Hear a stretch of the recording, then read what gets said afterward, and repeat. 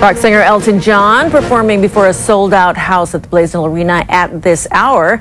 And city officials say they're working to bring in more big acts like this one to replace the canceled concerts from the bankrupt Honolulu Symphony. KITV4's Keoki Kura is live with more. Keoki? Well, Pam, without the symphony performing this year, the city could lose as much as $165,000 in revenue. So they're working to replace some symphony concert dates with other concerts like Elton John's tonight.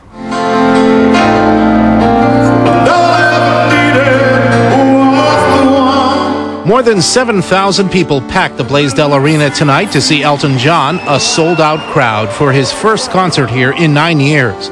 Folks came from the mainland and all over the state to see the concert. People like these two friends from Maui. One night, girls' night.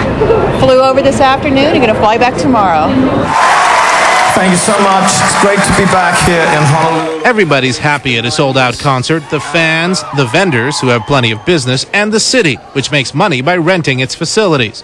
City officials are scrambling to try to replace at least 20 performance dates that the Honolulu Symphony has canceled at the 2,100-seat Blaisdell Concert Hall next door because the Symphony filed for bankruptcy reorganization. City Enterprise Services Director Sid Quintal says he hopes to announce some replacement acts for canceled symphony dates in April, May, and June. We should be hearing within this month of a few that are going to be announced we can go to contract with to open up those dates after March. Promoter Tom Moffat says some acts are interested in coming, but there's nothing definite yet.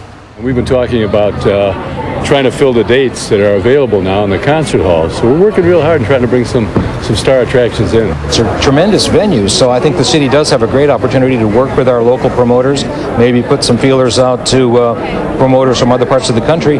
Fans of Elton John have some ideas about who they'd like to see here next. The Moody Blues, Sir Paul McCartney. Oh, gee, who else would I'd come to see Yes Again.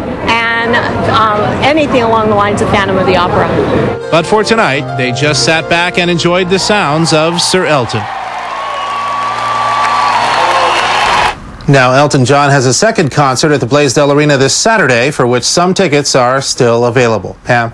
Keoki, did you see any celebrities in the audience tonight? Well, actually, while we were waiting backstage, we saw 70s and 80s rock star Ozzy Osbourne, his wife Sharon, and two kids who have become famous to an entirely new generation through their reality TV show. We also saw the lead guitarist from the heavy metal band Metallica back there as well. Pam? Kirk Hammett, right? Yes, he was there, and so was one of the leading performers from the rock band Toto. So it took me back to my junior high and high school days, and even beyond that. I mean, Elton John's been around for 40 years. You know what would be a great concert? Elton John with the Honolulu Symphony. Would you pay to see that? Oh, most definitely. I think a lot of folks would be, and the symphony would love it too. They could use the financial boost.